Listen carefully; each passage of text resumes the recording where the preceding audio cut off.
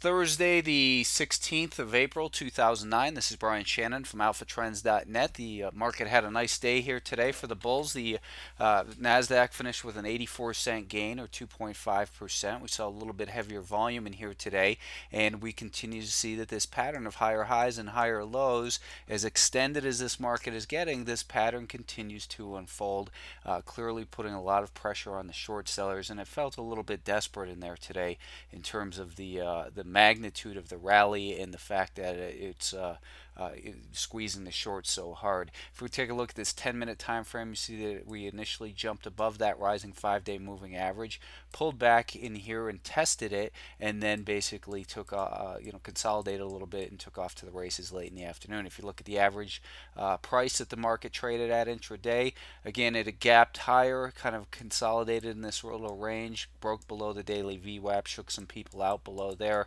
and then the buyers took control and maintained control for the entire session. If we look at the average price since this rally began, it's now at about $30.56.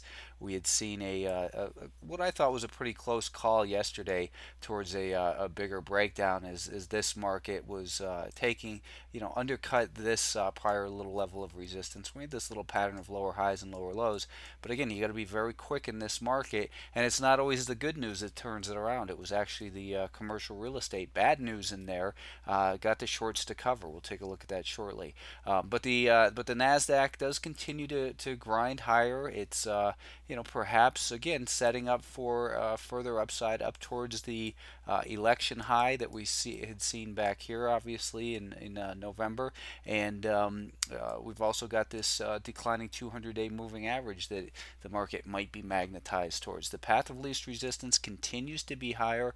Short sellers are probably have good fundamental reasons for a lot of their positions, but you just can't fight this type of momentum, and that's basically the bottom line in here. When you have a rising 5, 10, 20, 50-day moving average, you're fighting the trend of the money that's flowing in. The Russell 2000 had gotten up to this level that we've been focusing on as far as potential level of resistance. We had seen that this pattern of higher highs and higher lows continues in here as well.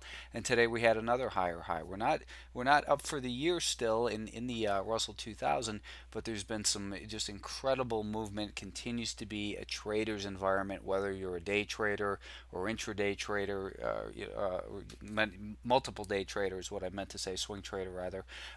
There's just tremendous opportunities, and when you get these double and triple funds, there's a lot of times that it just doesn't make sense to be taking the overnight risk when you can absorb the risk intraday when you have liquidity. Basically, that's the way I look at it. The Russell, though, here we see again that higher high. We're dipping below this 5-day moving average quite a few times, but as long as this 5-day moving average is rallying and we don't have a pattern of lower highs and lower lows like we had the potential to see over here, then you still have to give the benefit of the doubt to the buyers.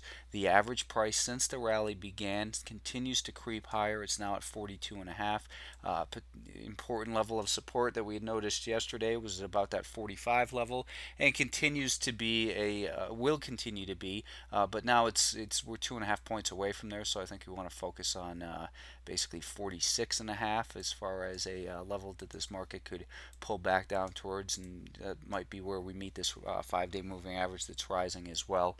The financials didn't have as big a day as these other markets, but they've been the leaders lately, and there's nothing to be concerned about in the short term.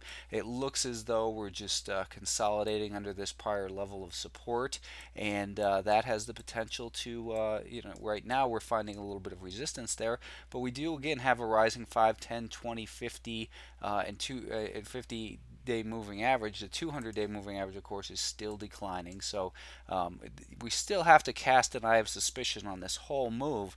But as far as trades go, and the 1 to 2 day trades, Even the path of least resistance continues to be higher. Yesterday, we've seen that the market found support along that rising 5-day moving average. 975 is obviously the important level where this market broke out from. We also have this $10 area, and I think that now you want to look at maybe this little 1050 area as well. The next area it needs to get above as far as resistance to clear is about that $11.30 level. This whole market remains very extended, but it's not unprecedented to have these types of moves, even within a primary bear market. We had seen a 39% move back in 1931, and then the market dropped another 50% from there. So these rallies, these large rallies, don't mean the bear market's over, but they sure can make it uncomfortable for short sellers.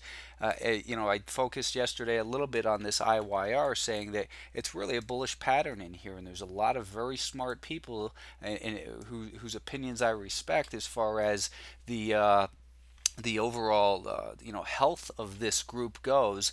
But it's fundamentally that is. But as long as price is rising in here, we've got a rising 5, 10, 20, 50-day moving average. You don't want to fight this type of momentum. If we look here at the 30-minute time frame, we had pointed to these higher lows and higher highs in here, and looked at this breaking past this resistance yesterday.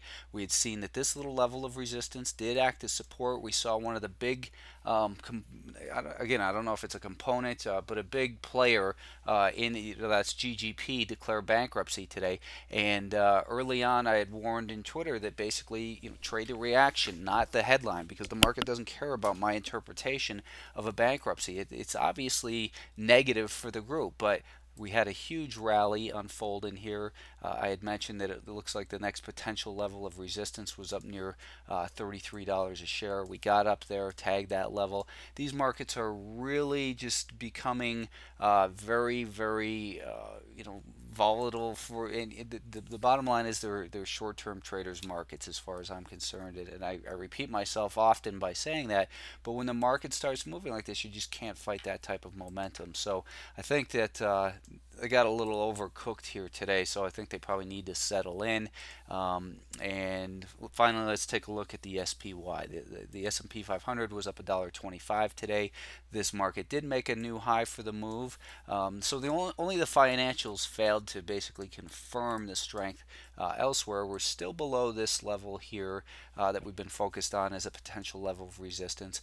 We're seeing that we saw a little bit more volume in here again today, but really we're really far stretched here. This rubber band is stretched, and we could still see a significant pullback at any point here. Yesterday, I thought we were going to see that as this trend line was tested. Obviously, here from this point, obviously we bounced in that area. We took out this level of resistance, and that area right in here we took out late day yesterday. Now we're still above this rising 5-day moving average. 85 will continue to be important, as will now 86. And as far as potential resistance goes, right up in here, there's just a lot of great movers out there. If you're looking in the right place, there's tremendous opportunity in this market. You just have to maintain risk management.